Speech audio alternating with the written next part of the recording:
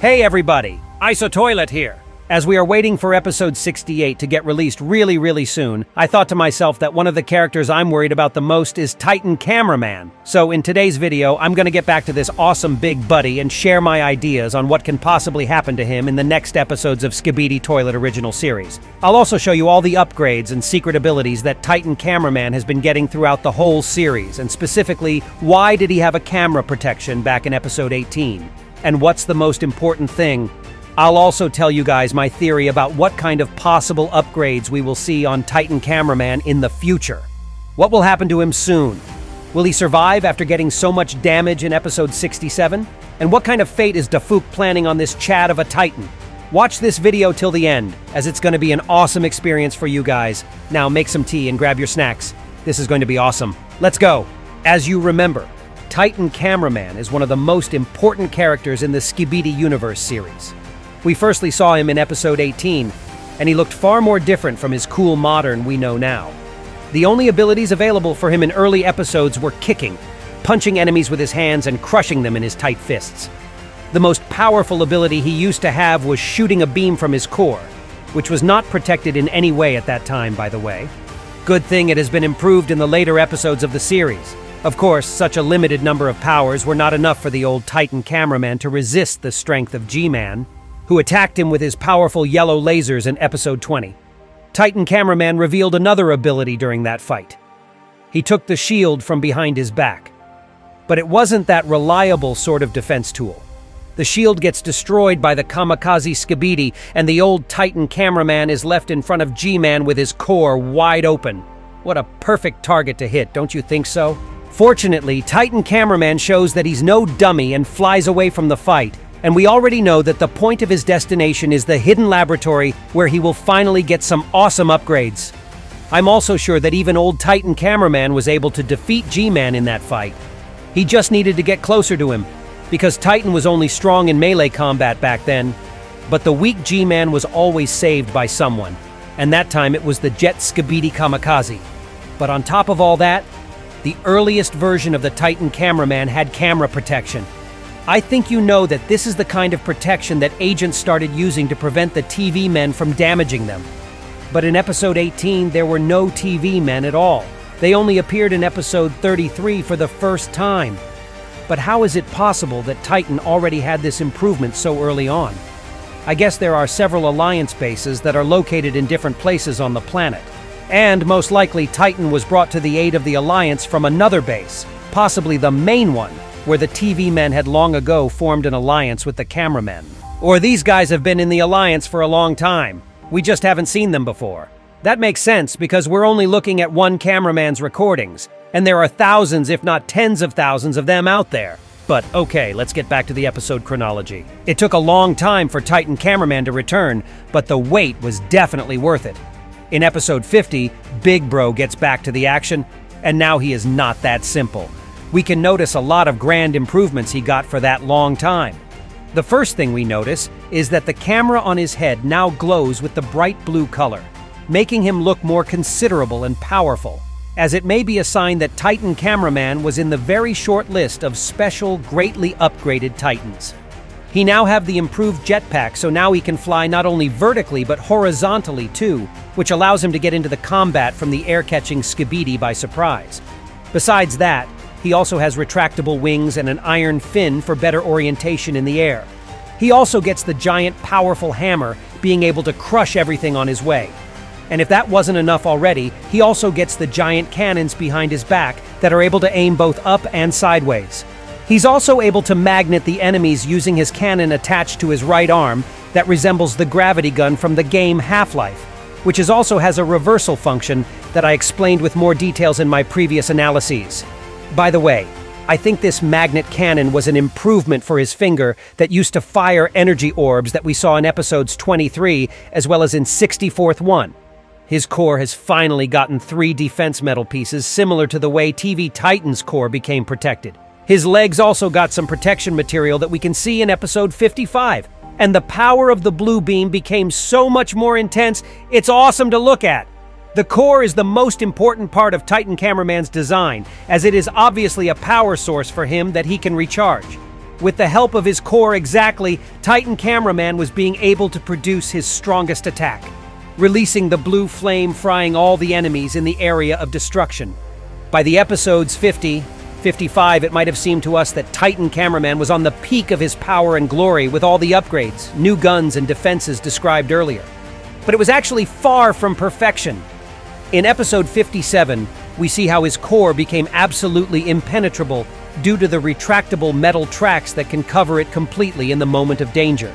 His shoulder cannons are now also able to fold up. I was amazed by the character of Titan Cameraman throughout the whole series. I mean, look at him. He makes an impression of such a fierce and mighty dude, but he uses his strength very precise in the battle. And he clearly has his own moral and motifs. His plot arc about the infected Titan Speakerman is by far one of the best I've seen in this series. Also, it's important to highlight that Titan Cameraman also starts showing his emotions by episode 59, which makes him even extra cooler.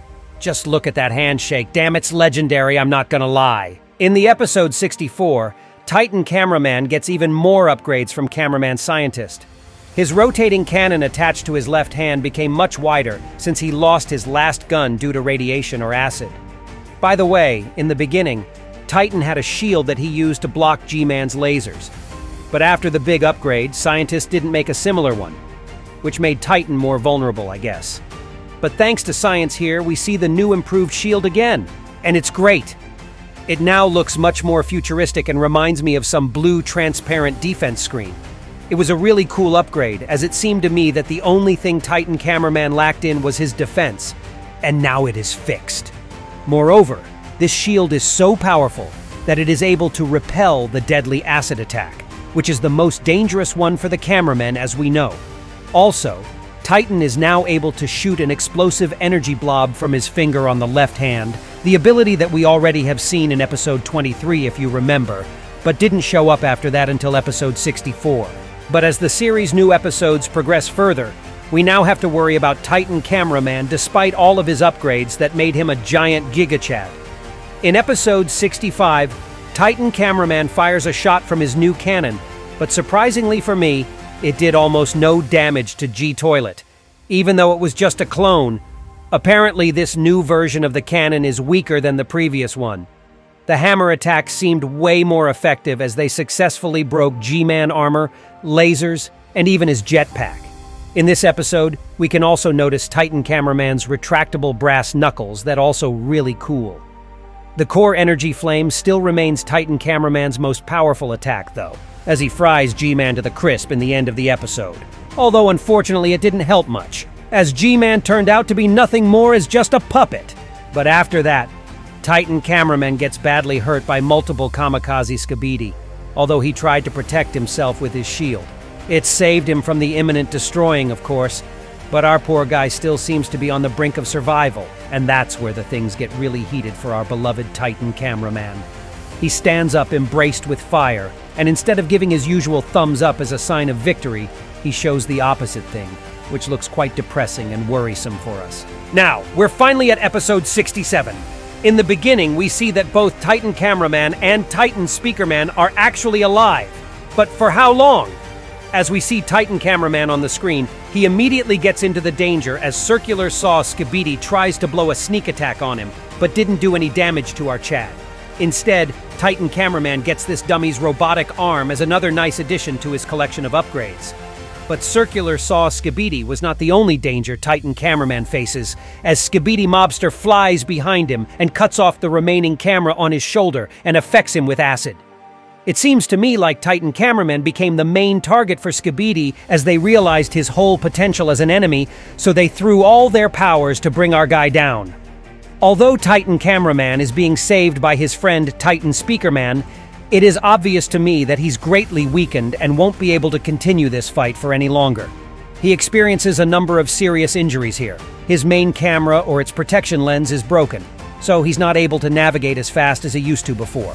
His core defenses and additional cameras on the shoulders are also damaged badly.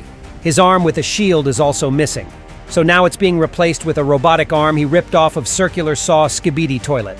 Apparently, he's also not able to fly anymore, as his jetpack and wings seem to be broken as well.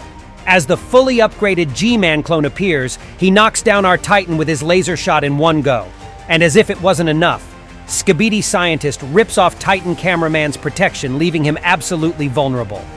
Then we see the breaking point of episode 67, as Titan Cameraman gets hypnotized by Skibidi Scientist and tries to cut his own main camera, causing a fire in the place of back cameras being already cut off.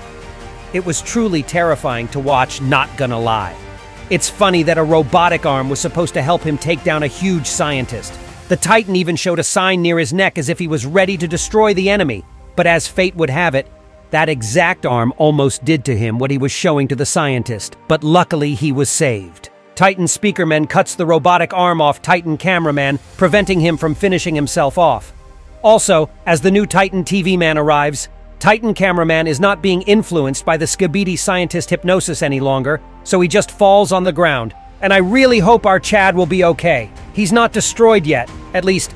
In the fourth part of episode 67, we see that our guy is actually alive, and now he's standing next to the new Titan TV Man. This returned Titan is a real destroying machine now, and he rescued our beloved guy from the claws of death, so I am very grateful to him. Titan Cameraman gets the lens from the Titan TV Man, the purpose of which is to protect him from TV waves again.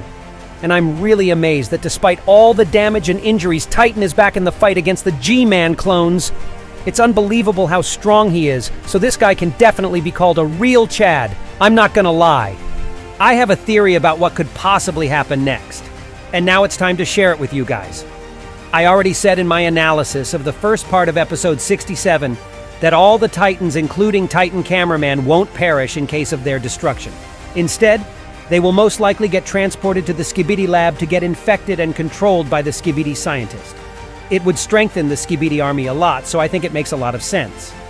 But as the Skibidi Scientist's attempt proved to be unsuccessful due to the Titan TV Man intervention, now I think that Titan Cameraman won't be a part of this mess. Instead, my predictions are that he will be upgraded from his defense side more, and more specifically, he will raise the anti-hypnosis level of his defense. Maybe he will get some sort of tool that would allow him to break the hypnosis devices of his enemies. Or he will become immune to it, due to some Titan TV Man techniques. In that case, our guy will literally become unstoppable, and I will be really happy if it would come into life in the next episodes. Also, I think Titan needs some defense now, since he lost his shield along with his arm. It would also be cool if the top of his hammer detached and could hang on a chain like a Morgenstern. This would increase Titan Cameraman's melee attack range, I think.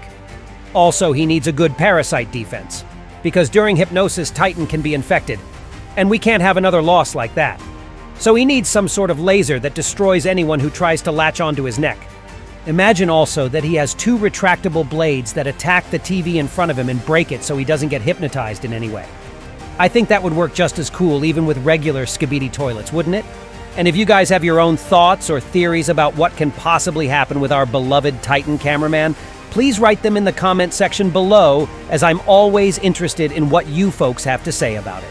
I really hope you enjoyed today's video and got to know some cool details about Titan Cameraman you probably didn't catch before. And be sure you're subscribed to my channel not to miss my new videos. And that was me, ISOTOILET. See ya!